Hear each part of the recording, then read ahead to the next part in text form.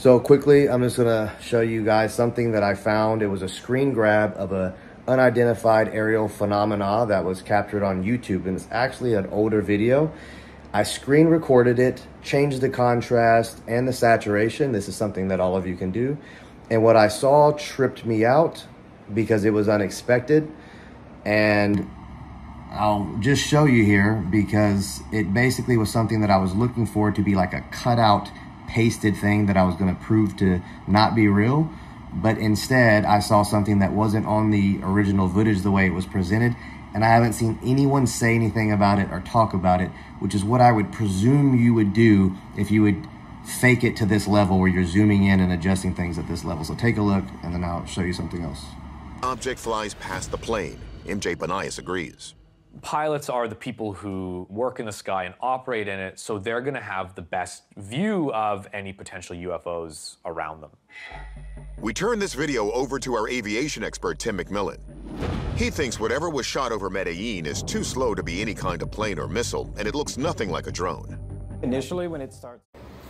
So that's the exact video. That's the clip. You can find it, screen record, change your contrast. Now, when I'm looking for that white line, which you're seeing jump around over here right now, what freaked me out was when I saw that arch, that solar flare that actually shows up right here very clearly. I mean, and multiple times in the video, by the way.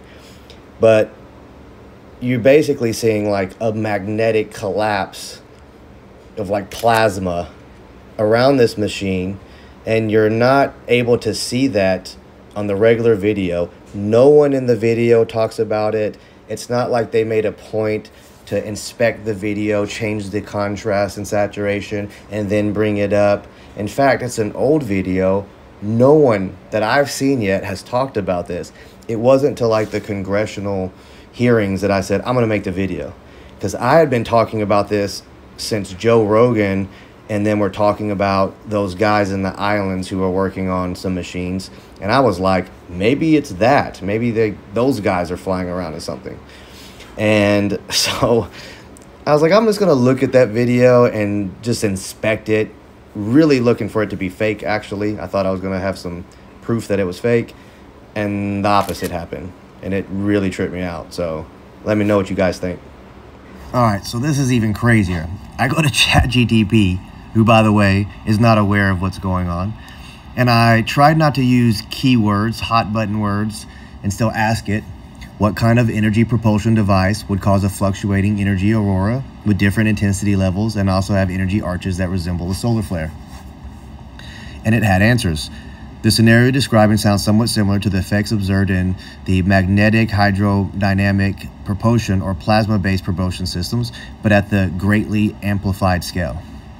And so it goes on, and you can pause and read this. I'm going to move forward a little bit, but it talks about that. It talks about this plasma-based propulsion, which is exactly plasma-based and fusion propulsion. These are the two things that were being talked about when I was watching this video that was older than all of this. The video is many times older than, like years older than this. So when Joe Rogan had those guys on there talking about the plasma-based propulsion devices, and then all of a sudden they released the fusion, it seemed like a race that was going on, something that I've heard in my circles being in the energy game as well. And so now you're seeing artificial intelligence suggest it might be propulsion from fusion or plasma. And then it says the energy arches referring to that resemble solar flares could potentially be explained by particularly intense energy discharges from the propulsion device or from some sort of magnetic containment field used to control the propulsion medium. That's what stuck out to me. And I said, what is it called if the energy field is oscillating like around the object like that? So I was trying to give me some terms maybe that I didn't know or wasn't thinking about.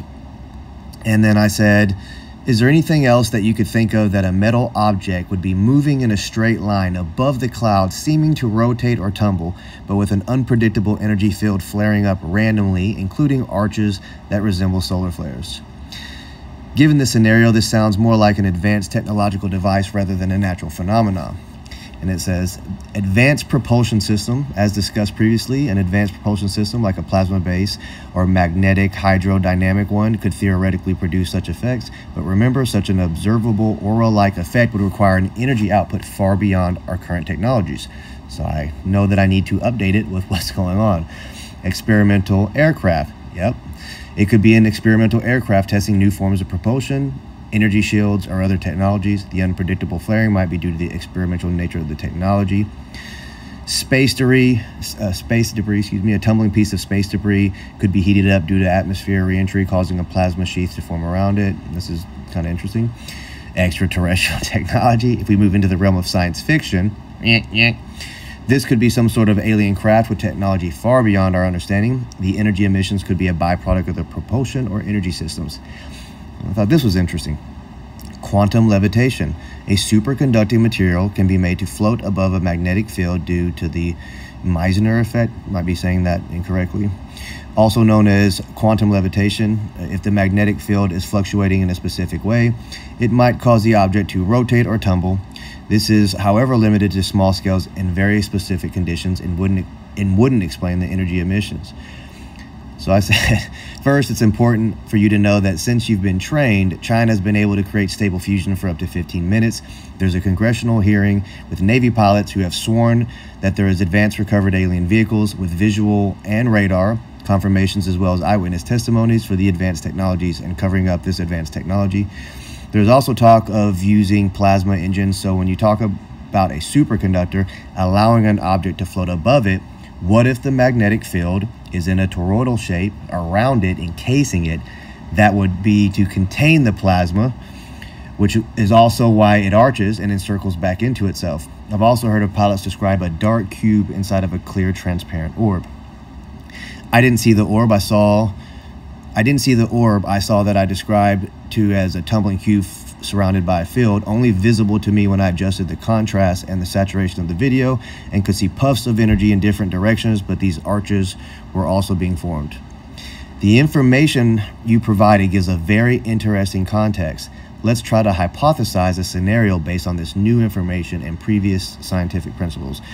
The description of a tumbling cube surrounded in a field with energy arches is very reminiscent of the concept of a magnetic confinement fusion device. In these devices, a toroidal donut-shaped magnetic field is used to confine plasma. This is the principle behind the tokamak, maybe, and stellarator fusion reactors. A plasma within a magnetic field would follow the field lines, which might explain the arches you're describing. The plasma would be forced to loop back on itself, potentially creating an arc-like appearance. This would also explain why the energy field seems to fluctuate and flare up, as the behavior of the plasma could be highly variable depending on the conditions within the magnetic field. The concept of a dark cube inside of a clear, transparent orb might be explained by the core of the device itself, the cube, being surrounded by the magnetic containment field, the orb. The cube could be a superconducting magnet creating the toroidal magnetic field, or it could be the source of the plasma. This would be an extremely advanced device far beyond current technology as of my last update, and so on. But it basically said it's interesting to note that the context of the UFO sightings, many have described seeing objects surrounded by glowing auras and fields, and the movements of these objects seem to defy our current understanding of physics.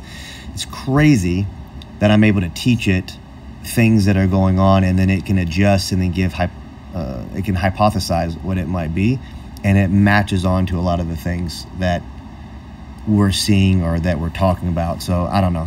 This is blowing my mind, some of the stuff that's coming out. And when you dig into it, expecting to find fakery or debunking anything that will make you go, haha, that's what it is. Nope, you find confirmations. That's where it gets really weird.